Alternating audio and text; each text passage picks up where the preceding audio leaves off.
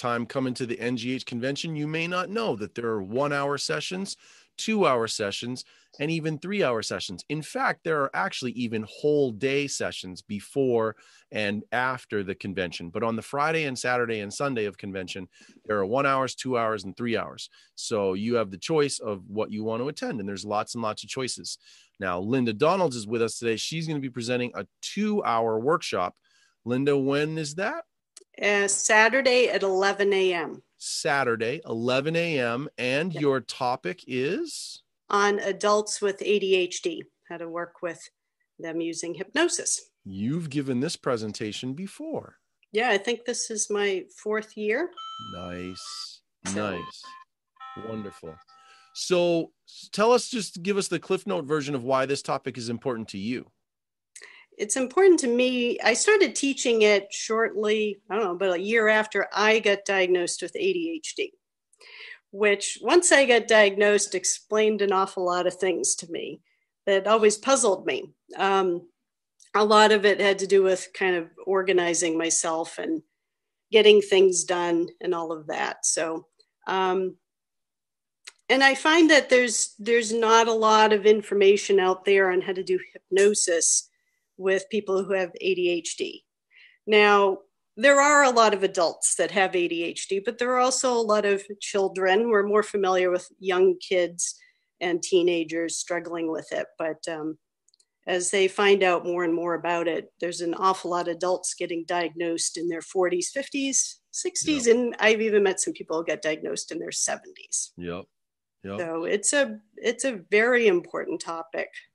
So it's pretty, I mean, if we're going to just briefly be stereotypical for a reason, right? Stereotypically, like you said, it mostly gets talked about with children, right, in regards to their inability to be successful at school, right? Well, right. If we could just get Billy to settle down and manage his ADHD, he would do better in school. Tell us more about, you sort of started to, but tell us a little more about how does it affect adults? I mean, they're not in school anymore. They don't have to sit still in their chair, right? Let's get away from that stereotype of kids at school.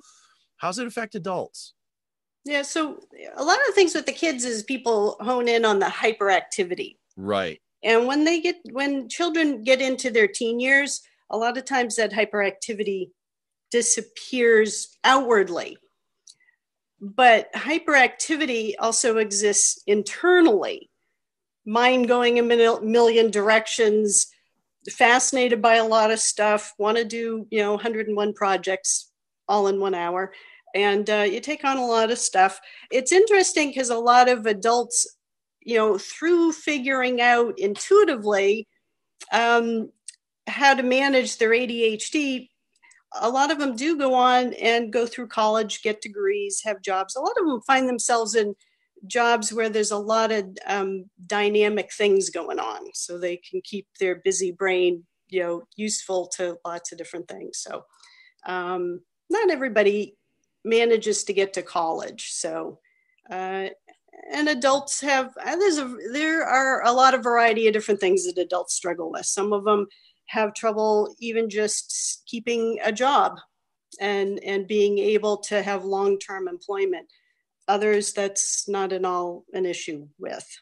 So different things that show up for adults. When I teach this workshop, I go through a whole range of different things that people might be coming in for. A lot of times there are different things. They all seem to have a lot to do with productivity and things around sleep issues too. Really? People with the thing that's really cool about this, because I'm so excited for this year's convention, because I have some new things to bring in.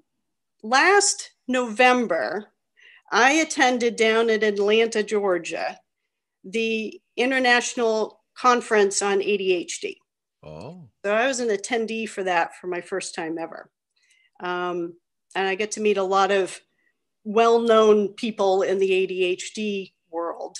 And I decided that this year, when they were looking for presenters, that I would give a shot at putting in a proposal for their convention. And that's why I said I wanted to wait till May to do my interview. Well, we're now in June. But my proposal got accepted. Nice. So I will be presenting, this time they have their convention in St. Louis, Missouri, in November. And so I'll be presenting to people about hypnosis there, but very specifically on sleep issues for ADHD. Very cool, Linda. Great job. That's yeah, awesome. Yeah. That's so awesome. they have, as I walked around and introduced myself last year, they really couldn't recall having met any hypnotists at their convention before. Yeah. I was really surprised about that. So this will be a great opportunity to bring what we all do to them for something very specific. Excellent. So I'll be integrating some of that stuff into my talk at convention, the NGH convention this August, helping whoever attends know a couple of extra things around working with sleep issues. Good. So let's just talk a little bit more about that. Concrete things. People come, they spend 2 hours with you. When their 2 hours is done, they're going to be able to go home. And what are they going to be able to do with clients that they couldn't do before? A lot of the people that have come to the workshop in the past years have discovered things about ADHD that they didn't know before, or they didn't understand what was going on behind the scenes about observable patterns they saw in people with ADHD. And actually, a few people that have attended started to think perhaps they ought to go see if maybe they themselves had ADHD. That often seems to happen when people come to this workshop. Yeah. But I go through a outline of what a 6-session program might look like for a client coming in with ADHD. And so when they leave my workshop, they'll have that kind of framework. I'm not going to give them exactly written out scripts and stuff like that, but they already have, most of us hypnotists already have a bunch of stuff in our toolboxes that we already know. So I'm going to kind of help contour them to working with ADHD. And there are things in there too, if the person attending my workshop knows they have ADHD and they're looking for some tools for themselves to figure out how to manage their own hypnosis business better, because the problem is they have ADHD. I've got stuff for that in the workshop as well, although it is more focused on working with clients. But we can always be our own client, as I like to say.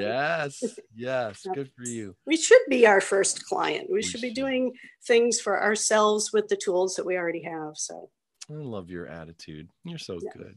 Thank you. All right. So August, we're on Saturday at 11 a.m. Now I did the other interview, and so this workshop, I have my other 1 hour on idiomotor response testing on Saturday at 9 a.m. for 1 hour. I get a little short break, and then I'm back in again for 2 hours. So they got me kind of, it's close to you, but that'll be good. It'll all done. So they can hang out all Saturday morning with me. Very cool. Hang out with Linda. All right. She's going to be bringing some great stuff. And clearly she's tapping into something that I know there have been some people that have worked with ADD and ADHD over the years, but I think she's totally right. I've never heard a lot of people talk about it. And she's tapping into something here that has some real growth potential for some of you who are looking for more ways to do good in the world. So take advantage of this time with Linda. Linda, thank you so much. Yeah. Thank you. All right.